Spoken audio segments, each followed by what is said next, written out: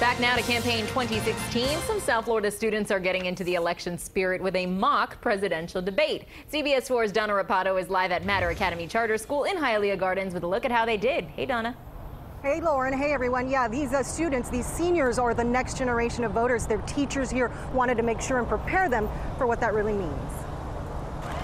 Matter Academy High School seniors filled the school gym for a mock presidential debate ahead of the third and last real debate in Las Vegas. My goal is to keep Americans safe. On stage, 4 students fill the roles of Jill Stein, Gary Johnson, Donald Trump, and Hillary Clinton, moderators questioning them for 90 minutes.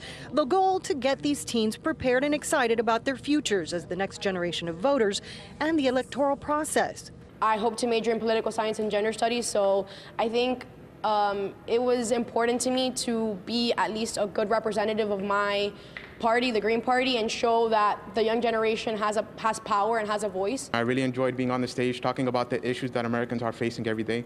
And I think it's important that everyone realizes, all Americans, that you don't have to vote for the lesser of two evils. There are more alternatives.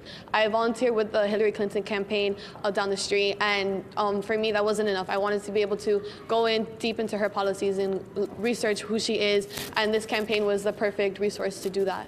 The students all researched their candidate for months, and the project wasn't necessarily about filling in a role of a candidate the students agree with. Part of the learning process was to step out of their comfort zone. But I was able to step into those shoes and realize, okay, here's his policy, here's who he is, and when they come together, what does that mean for me?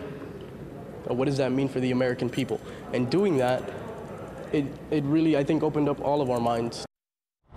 And it's important to note the student candidates were not allowed to sling mud or gossip on stage. They had to stay on topic, which they did, and they did so very well. Now, the middle school and senior high school students will cast their votes a few days before the real election. We're live in Hialeah Gardens. Donna Rapado, CBS 4 News.